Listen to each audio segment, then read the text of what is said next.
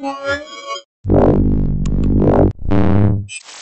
guys, Şeffaf Mobile Geeks here. We're still in Dünyanın in northern Taiwan, the headquarters of Polyvision Technologies, and still kind of experience the amazing future of new display technologies. And I have something that I need to show you.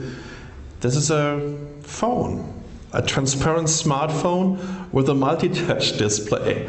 Of course, this is a prototype without any software right now, but it's just all about the hardware here. And as you can see, it will have, I spot the micro SD card, SIM card slot here. There will be a micro SIM card slot on top of it. Over here we have the microphone, a bunch of batteries, and for the future they're going to cover this part here so that you don't need to see the batteries and your SIM card and whatnot, because battery technology is not even close to become transparent in the future.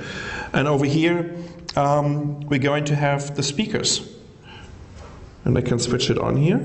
There you go.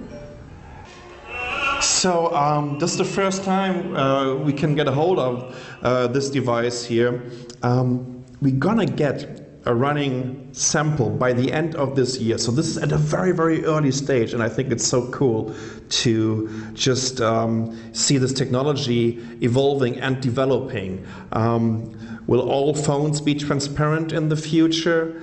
I don't know right now, but I can tell you one thing, that I definitely would love to have one of these platforms. So this is a very, very brief look at a super early stage technology demo and sample of a future transparent smartphone, and this was made by Polyvision Technologies in Taoyuan in Taiwan. I'm Sasha from Mobile Geeks. Thanks for watching.